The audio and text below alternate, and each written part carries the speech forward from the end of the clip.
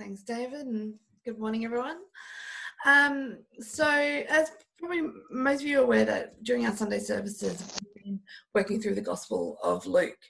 And that, when you look at the Gospel, it narratively speaking, it kind of hit the climax of the story. We kind of hit the climax of the story last week with the Easter events, which we were able to celebrate together and celebrate with family and that kind of stuff. And that was for the disciples. So, like Lorraine had us in a place of imagination. I want to bring us back into for us to think, to imagine what that week was like for the disciples. That was the crucifixion was a culmination of a rather busy and action-packed week. So I just want to do a real brief recap of that week the disciples experienced. Now, I put them in day 1, day 2, but some of the days may be a bit juggle around depending on which gospel you read, which historical scholar that you reference, that kind of stuff. But this is kind of rough breakdown of that Easter week. So it started with day 1. So that would be Palm Sunday, what we call Palm Sunday now.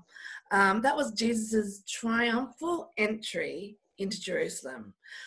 He and his disciples were greeted by cheering crowds and supporters, and everyone saying Hosanna, and just really praising and cheering him as they entered the city. And I can imagine, at least especially the disciples, it was probably an awesome moment just to see all these people come out and cheer Jesus as he entered, and feeling like they get it, that he is the Messiah. He's the one that's come to save us and to rescue us. So great day 1. Let's bring it to day 2. During day 2 now, so throughout this week, Jesus is continuing to teach to crowds. He's teaching at the temple. He's speaking to the people and that kind of stuff. But in day 2, Jesus was confronted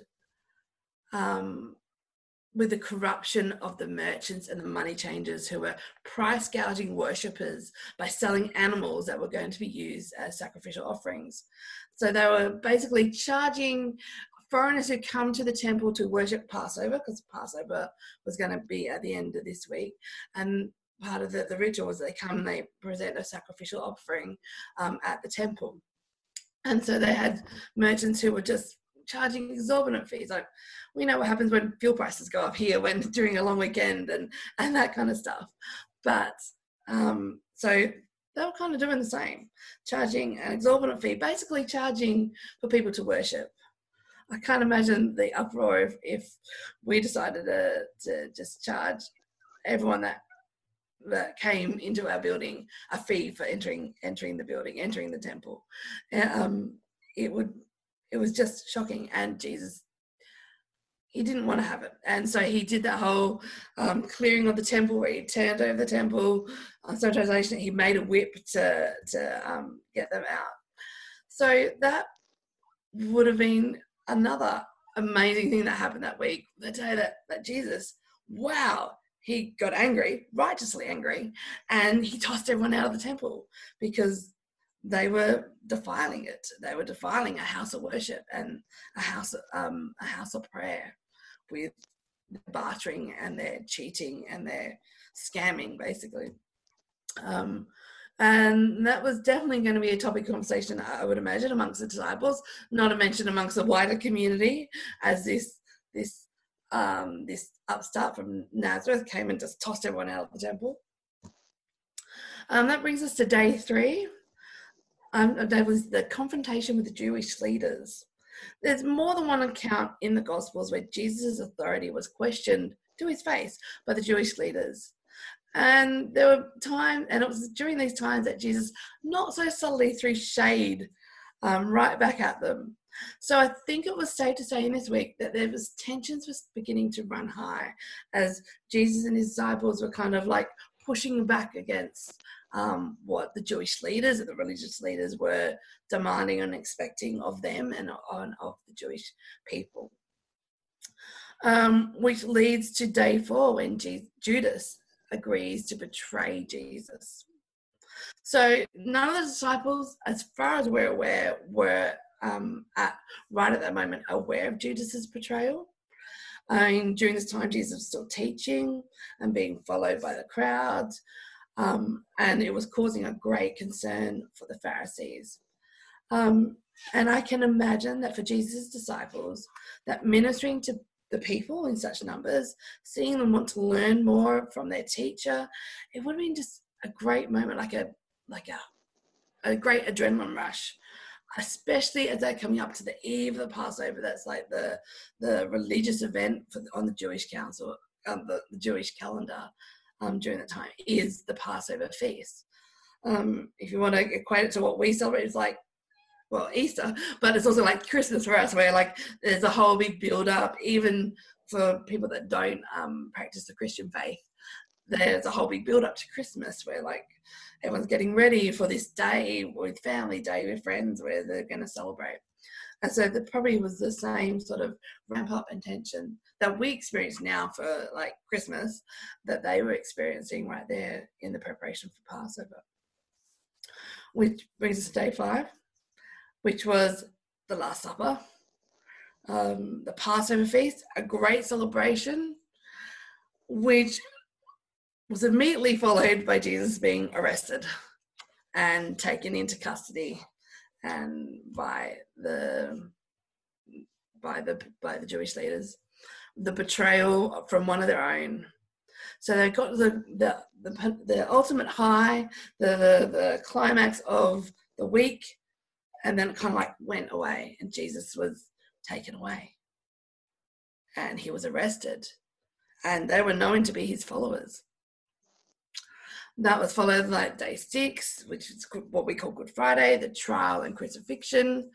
And I just could imagine in the devastation and the horror for the disciples and all of his followers as they just stood and watched Jesus being crucified. Well, those that still stuck around stood and watched Jesus be crucified, because we know that some fled for different reasons.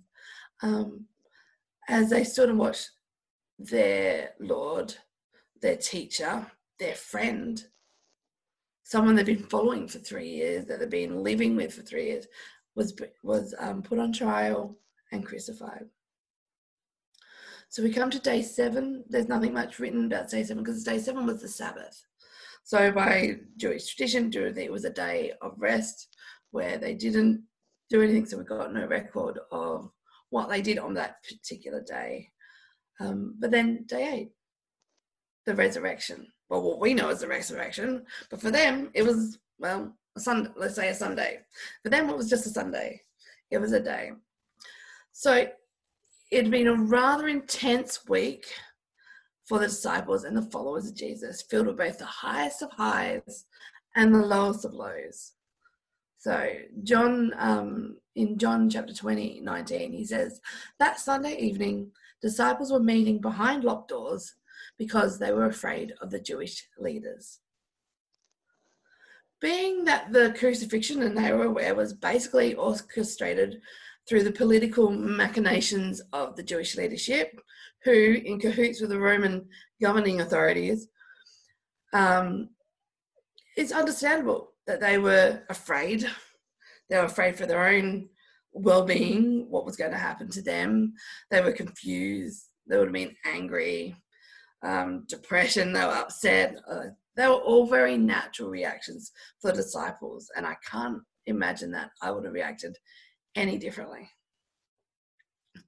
So they can be forgiven for choosing their own form of social distancing by deciding to lock themselves away for a little bit and deciding to just kind of come together and talk amongst themselves in what they hoped for them, where they felt safe. And so there was probably a lot of discussion during that meeting about what do they do next, whether what they had experienced with Jesus was all for nothing, or because they had basically started what we would colloquially call a grassroots movement, which seemed to have been dealt a deadly blow by those in power. So they were probably sitting around wondering, what's next? Are we done? Do we just go home? Do we go back to our lives before? Do we keep going? Do we look for another religious leader? And then Luke 24, verse 36 says, Then the two from Emmaus told their story of how Jesus had appeared to them as they were walking along the road, and how they had recognized him as he was breaking the bread. And just as they were telling about it, Jesus himself was suddenly standing there amongst them. Peace be with you, he said. Now, this just could be the way that Luke framed that passage, but I like to imagine that Jesus literally appeared out of thin air. I mean, it was a locked room. You did point, John mentioned it was locked, and then Jesus just appeared in fleeing. I mean, he's Jesus. And then Jesus turned to them and said in verse 37, Why are you frightened? Why are your hearts filled with doubt? Look at my hands. Look at my feet. You can see that it's really me. Touch me to make sure that I am not a ghost, because ghosts don't have bodies, as you see that I do. As he spoke, he showed them his hands and his feet. Still, they stood there in disbelief, but filled with joy and wonder. And then he asked them, Do you have anything here to eat? And they gave him a piece of broiled fish, and he ate it as they watched. So just think about that for a moment. They were there discussing what's going to do. They're afraid. Tensions would have been high. Emotions would have been boiling over. And I just have this picture in my mind of Jesus just sitting there, helping himself to the food, while the disciples kind of stood there, dumbstruck, staring, frozen, in total silence. I mean, Luke is making an important point here in this moment, that Jesus, he was actually there. He wasn't a ghost. He wasn't a mass hallucination. He was a physical being that they could touch, that they could interact with. He ate, and he ate with them. He was really there. They saw him die. They knew he was dead. And as a book I read, I think it's like The Case of the Easter or something, I think it was Lee Strobel's book, he said the Romans knew how to kill people. They kind of like made a whole thing about it. So the Romans knew he was dead. Like, he wasn't just faking it. He wasn't in a coma. He was really dead. But this is 3 days later, and he's there in front of them, eating with them, talking with him. They can touch him. He was there. Jesus goes on to explain to them that this is the fulfillment of prophecy in from verse 44. Then he said, When I was with you before, I told you everything written about me in the law of Moses and the prophets and in the Psalms must be fulfilled. And then he opened their minds to understand the scriptures. And he said, Yes, it was written long ago that the Messiah would suffer and die and rise from the dead on the third day. Luke continues, it was also written that this message will be proclaimed in the authority of his name to all nations, beginning in Jerusalem. There is forgiveness of sins for all who repent. You are witnesses of all these things. And now I will send the Holy Spirit, just as my Father promised.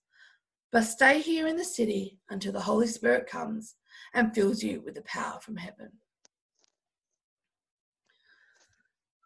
So Jesus didn't just pop into this one meeting and go. I mean, if that just happened, you could probably, there probably would be doubt. There probably would be questions in their minds.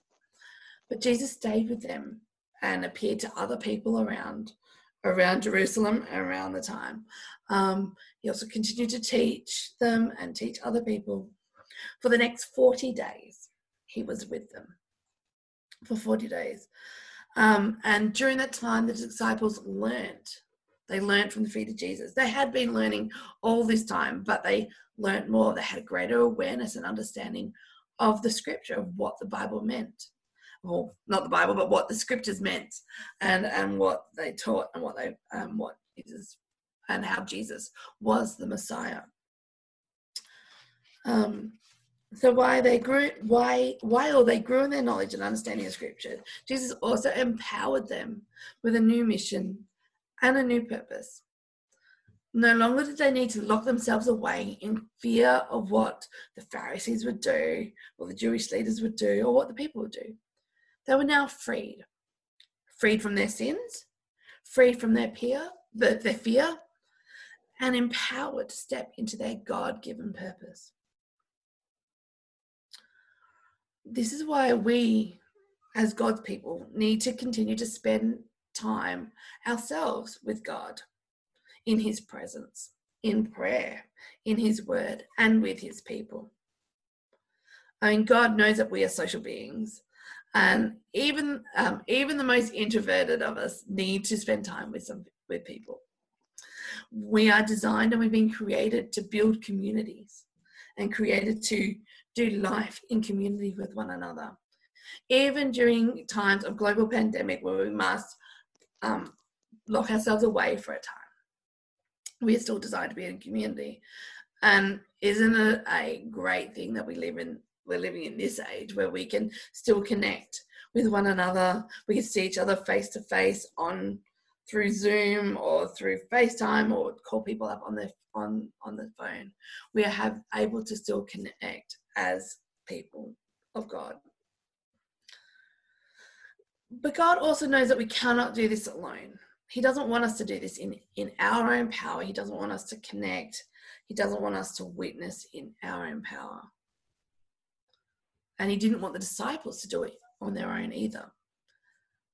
So he sent the Holy Spirit, which is the key. The disciples weren't alone. In fact, they were actually told to wait until the time was right in the city, and they did. But they weren't idle while they were waiting. They weren't just sitting in their homes, chilling and watching Netflix. They weren't just sitting back doing nothing. Luke continues in verse 50. Jesus led them to Bethany, and then lifting his hands to heaven, he blessed them. While he was blessing them, he left them and was taken up to heaven. So they worshipped him and then returned to Jerusalem, filled with great joy. And they spent all of their time in the temple praising God. So while they were waiting for God to act, for God to tell them that this is the right time, for God to give them the next step of their mission, they spent time praising and worshiping God. So the question, I think, is how is this part of Jesus' story and the disciples' story relevant for us today? So just like the disciples, we too find ourselves hidden away from the world.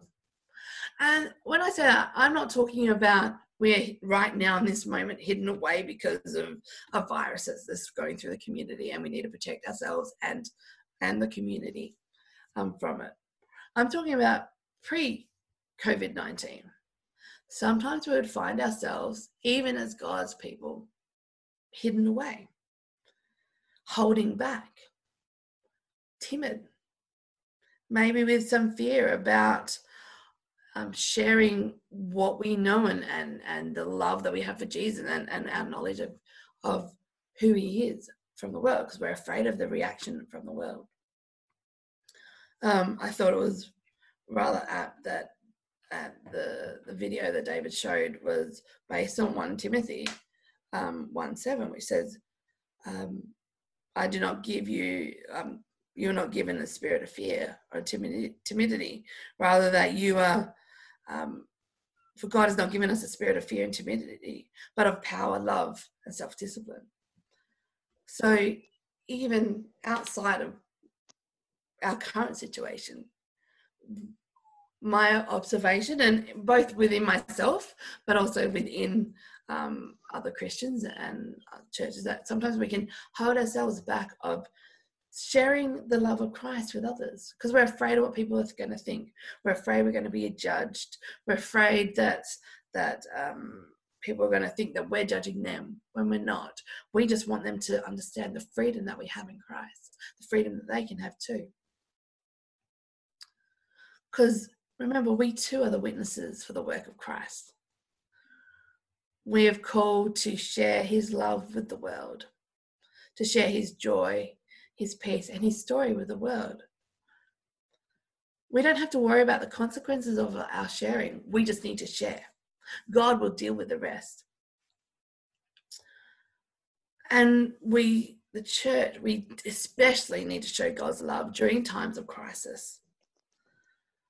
And during times of crisis, and especially during this time, it is a great reminder that the church isn't the Sunday service. The church is not this building, because I'm currently sitting in the church building. The church is not the building. The church is not the programs we put on. The church is us. We are the church. We can still share God's joy and love with the people that we do connect with our families, in our homes, in our communities. And during this time, we also can remember that we are not alone. God is with us. God is on our side. We have the Holy Spirit residing within us. He's our spiritual champion, urging us to follow him. And whenever we step out in faith, he's there alongside us. But we also have each other. We have our church family there to support one another together. Disciples weren't alone. They knew that they had each other to connect with. They knew that they had one another as supporters and as fellow workers in the mission that God gave us. So as we close our service, I would like to pose a couple of questions for us to reflect on. So one is, what is causing you fear or anxiety right now? And how can the understanding of the risen Jesus help you? Another question is the Holy Spirit prompting you to witness to people you connect with? And what might that look like in today's environment? It's certainly not going to be catching up at the local coffee shop right now, but that doesn't stop our mission and our purpose. And the third question, are you continuing to worship and praise God for all that he has done and continues to do for you?